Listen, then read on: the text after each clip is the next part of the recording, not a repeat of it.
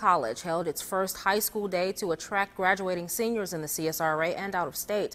The seniors experienced college life for the day. Dozens of students toured the campus, watched the basketball teams match up against Morehouse College, and they also had a pep rally.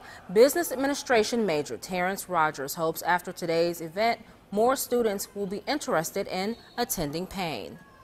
Because this is a great school, no matter what people think or the negative light that may have been shed on the school.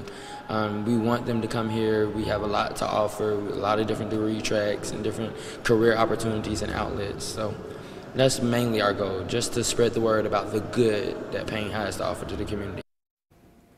Paine College is working to conduct another high school day in mid-April.